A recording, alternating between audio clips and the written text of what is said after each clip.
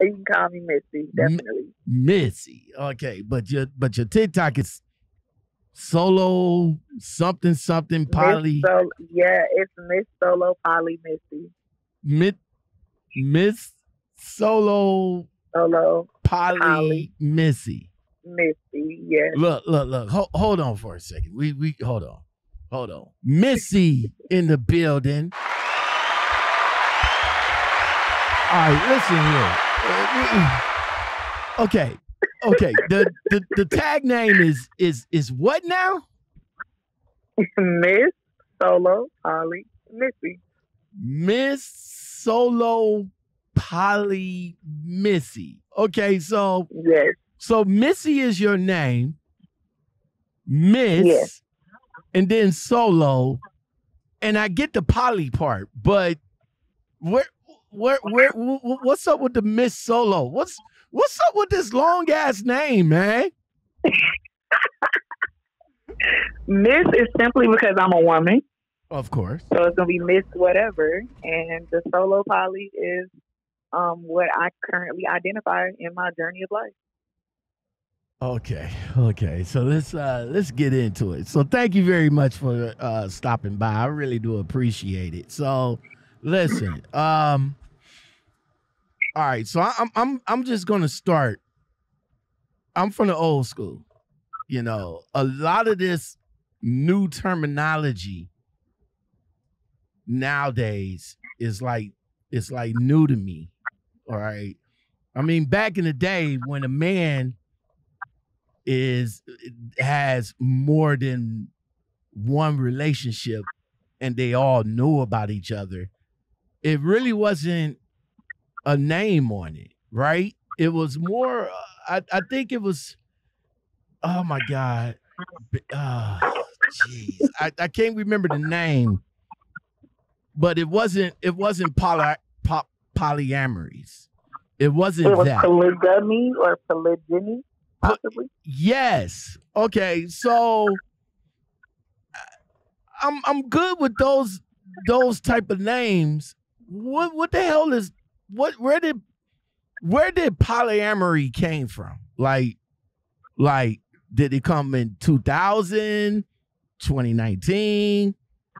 When did I really can't even tell you where any of it, polyamory, polygamy, polygyny, any of it. I can't tell you when it was invented or when the terms were invented. I could just tell you that through my research and through my understanding and through where I am in my life journey, there's just certain terms that, you know, just mean something to me as far as the way that I choose to live versus other terms. I think that a lot of people in general get polygamy mistaken. People think of polygamy and automatically assume that it has to be a man with multiple women. Right. But that's not even what polygamy actually means. Polygamy simply means one gender with multiple of another gender. So that can be a woman with multiple men or a man with multiple women. That's what polygamy is. But a lot of people just naturally associate it with a man having multiple women. Exactly.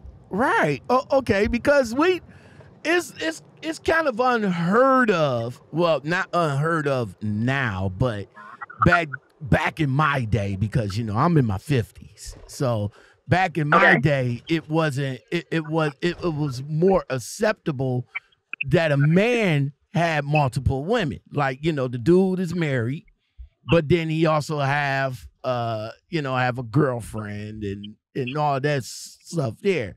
But now, 2022, it's like in reverse, that the women like, yo, okay, I got a boyfriend, a husband and a boyfriend, or two boyfriends that's down with one another. You know what I'm saying? So it's like it's being much more acceptable now by women more so than men. Definitely. I think women are starting to come into their own about, you know, accepting their sexuality, accepting their minds in general, accepting that they're able to be self-sufficient, independent, and still want to have a masculine energy in the home, and maybe possibly more than one masculine energy in the home, and that there's nothing wrong with that. And anything that we felt was wrong with that prior to now, it's been society pushing those thoughts and things on you. When you start to awaken and learn things for yourself and learn what feels good for you, then you do what what suits you in your home. It's not about what the outside world sees and says and feels. It's about what's going to make you happy. Because why would I want to die miserable just to appease what society says should be love for me? Okay. That's what's up. All right. So Missy, are you married? I am not married. No. Okay. So you're not married, but No, I'm not married. But you do you? Okay. So I've been following your TikTok for quite a while. All right. Okay. So are you with two men right now or two women? I am not with any men right now. I have 3 girlfriends currently. Okay.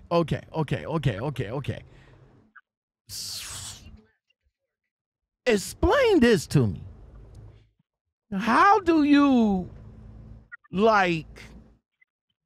how do you get that to play? Like, I mean, you have your girlfriend, and I mean, what? Just the conversation like goes like, well, hey, I'm what about bringing another woman into the bed?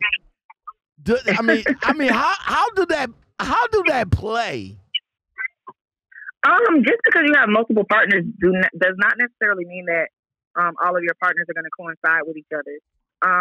As in some polyamorous situations, multiple partners don't even ever see each other except at maybe like family functions or something like that, or we got to have some type of a family meeting or something, and we all need to be involved and make decisions, something of that. There's so many different ways to do poly. There's so many different ways to love and want to be loved. It's really about you sitting down and setting the boundaries with your partner. For me personally, when I met my my first girlfriend, it was a little bit over 11 years ago when I was still in college. And when I met her, she was already non-monogamous, and I was non-monogamous as well. But I don't know if I identified as poly or polyamorous at that time. I don't even think I knew what poly was. I just knew that, I like to date multiple people, and I didn't see anything wrong with, the people that I dated, dating multiple people. And as long as everybody was honest with each other and we had some parameters and some guidelines and things of that nature. So that's just how it was. But when I met my girlfriend, we got along and everything was cool. And because it was a long distance relationship, I didn't put the pressure on her to not have to talk to anybody else, not have to meet anybody else, and not have to have a form of a connection with somebody else. So maybe about 2 years into our relationship, she met another young lady. Her and that young lady hit it off. She told me about her. I started having conversations with her as well. They ended up moving in together, getting engaged, and becoming a unit. And I ended up dating the both of them. And now that's how I got my second girlfriend. Okay. And then, so on and so forth from there. Love is love. You just kind of let the universe or God or, whatever your, your beliefs are, you just kind of let things flow, or at least I do. Okay. So Missy, I'm about to play devil's advocate because here we go. Let's go. A lot of, I mean, for us men, we're looked at as the devil if we was to go date multiple females. We're looked at like, we're looked at the evil. But why is it more acceptable for a female to be in a polyamorous relationship now that we're calling it than a man doing the same thing?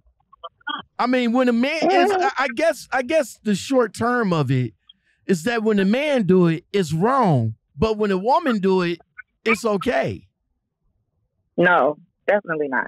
Okay. I personally can't answer that from a standpoint other than from myself. And I personally don't think that it's wrong for a man to date multiple women. So I can't answer that and say, oh, why are women this way and why they feel like that or why is it more acceptable? Because I don't feel that way. I feel like being a polyamorous individual or being somebody that identifies at this point in my journey as a polyamorous individual, I believe that you can love more than one person at a time. I believe that you can be in love with more than one person at a time. I believe that where the difficulty comes in and why men may get a bad rep is the honesty. Polyamory is about truth. Polyamory is about giving a person choice. So I think that not just men, I think that humans, men and women, I think that we are selfish and we take away choice from people. And then that's when it becomes cheating. That's when it becomes secret. That's when it becomes lying. And that's when it becomes heartache. So polyamory kind of, if you're practicing it properly, it takes away the lies and the secrets and the sneaking and all of that. And it just leaves love. Okay, gonna have to bomb drop you for that one.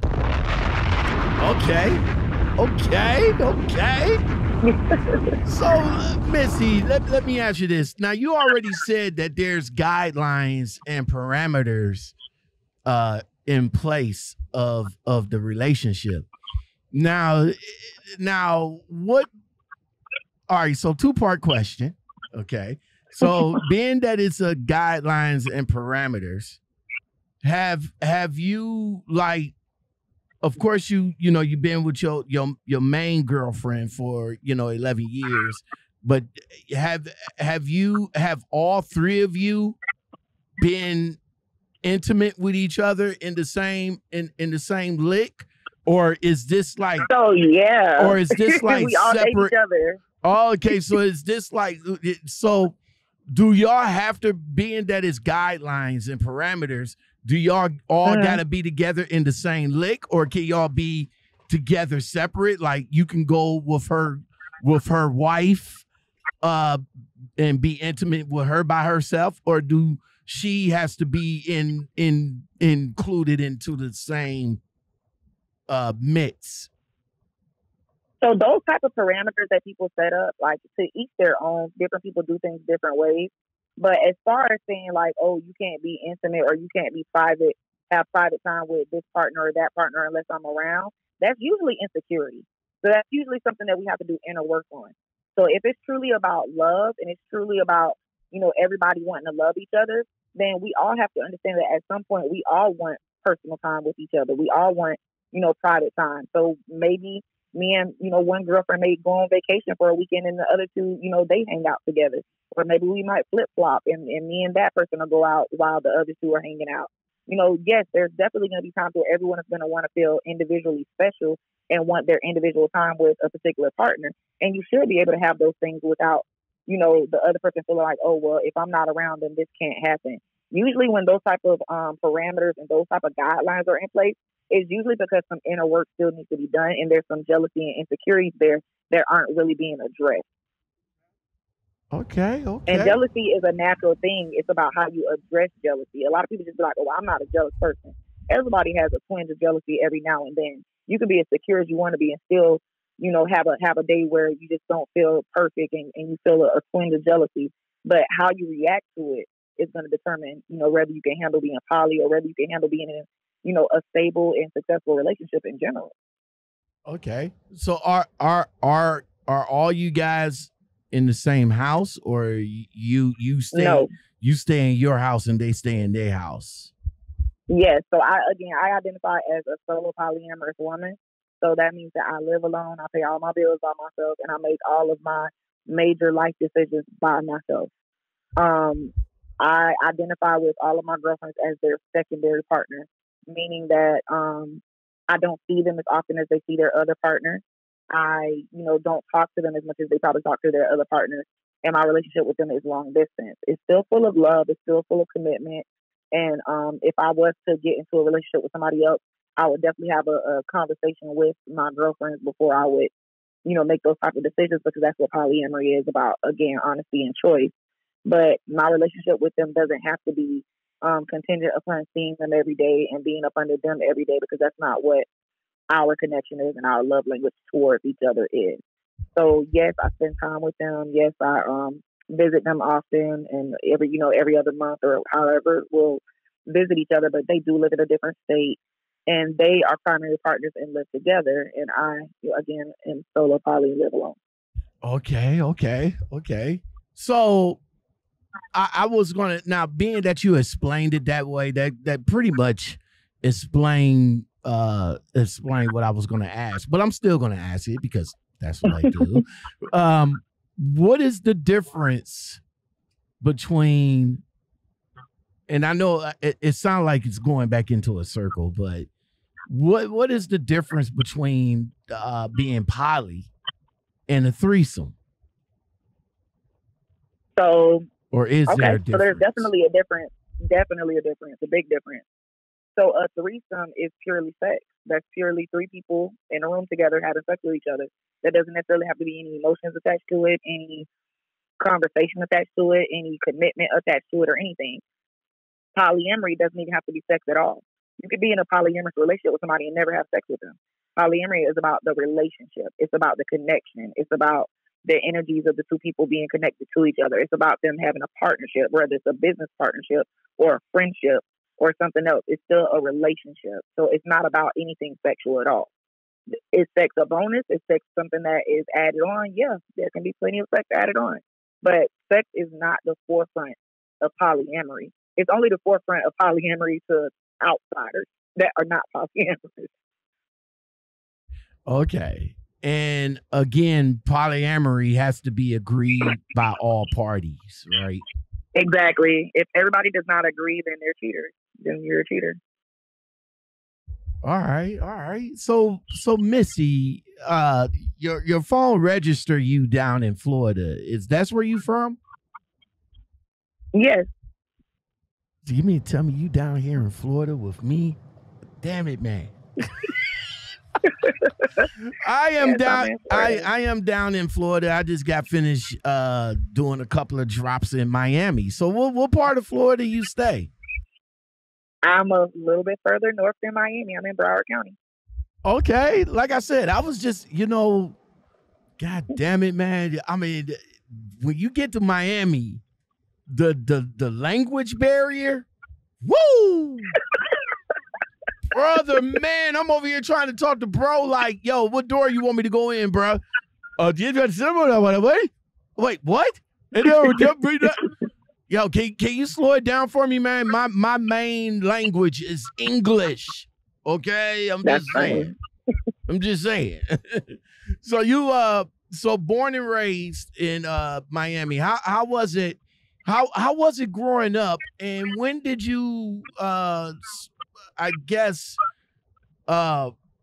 you started getting feelings for females before you actually knew that you was, a polyamory. Am I correct in saying that? So I was born in New York and mostly raised in Florida for most of my life. I definitely identify as being attracted to women before I ever thought about being non-monogamous or polyamorous. As far as polyamory is concerned, I probably only started identifying under the umbrella of polyamory within the last 5 to 6 years. Now, I can say that I've been non-monogamous for most of my adult life. Okay. So Missy, let me ask you this. Being that you knew you was attracted to women, do you consider yourself a lesbian or no? Oh no, I'm very much so bisexual. I do, on the other hand, think about being fully lesbian often. Okay. So you had a boyfriend in your life before. How what's the boyfriend to girlfriend ratio? What do you mean? Like how many boyfriends you had versus how many girlfriends you had? I've had consistently. I've had 3 girlfriends for at least the last 3 years. I think my latest girlfriend, me and her have been together almost 3 years. My second girlfriend, about 8-9 years, and then my first one 11 years. As far as boyfriends, I've gone through a few boyfriends. I don't have as well of luck with men as I do with women. Now, of course, you get a guy would get attracted to you. You get attracted to that guy. But before we go